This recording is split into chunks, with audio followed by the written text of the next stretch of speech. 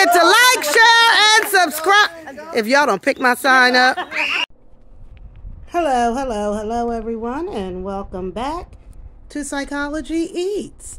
So what's eating you? Hello, everyone. I hope this video finds you in great mental health. Well, we know somebody who ain't in great mental health. Y'all saw the title and you saw the thumbnail and you read the title. Peach over there talking about she hearing voices. What? Now listen, y'all. Y'all know I've been a clinician, mental health specialist, therapist for over 30 years. And so normally people who hear voices are schizophrenic. Peaches is not schizophrenic, but are you sure? I have diagnosed her with bipolar disorder. Of course, I've never met her. This is my opinion based on her behaviors, how she talk and how she act.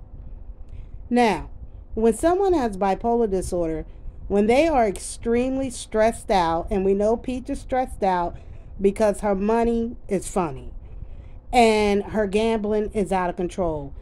And Wood is not going to save her. Wood is not going to do anything but abandon her once she hits rock bottom. And so for some people with bipolar disorder, they can become psychotic. And during the psychosis, they will hear voices, they hallucinate, they're delusional. And it's not anything that the symptoms don't last forever, like someone with schizophrenia that never goes away. But somebody with bipolar with psychosis is usually a temporary situation until they are medicated, they go in the hospital, the stress, whatever they're stressing over, like it goes away, it deteriorates, they manage it, whatever. So Peach is claiming to be singing and rapping, but she's saying that she's hearing voices and the voices are telling her to end her life. Now, is that enough to get her hospitalized? No. But that is enough to get her evaluated. And so in Florida, they call it a Baker's Act. Now, I didn't know they call it a Baker's Act. I learned that from over on Miss Loretta Brown's channel. Go and check out Loretta. But she taught me that in Florida, they call it a Baker's Act. Where I live, we call it a 302. That's an involuntary hospitalization for someone who's having a mental health crisis.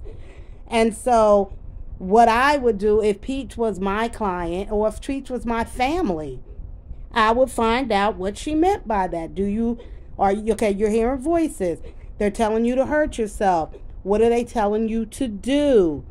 And based on that, and if she says they're telling me to drive my car into water, they're telling me to use my firearm, whatever, the voices are telling her and giving her a plan to unalive herself, then as her family, Tresie, Edward, Drea, Grandma, Auntie, her son, her husband, you can have her Baker's Act. So that would just mean that she would go into the hospital under an involuntary hospital stay, which is usually about 3 days, and they'll evaluate her. She is putting herself at risk and her children. It's not funny.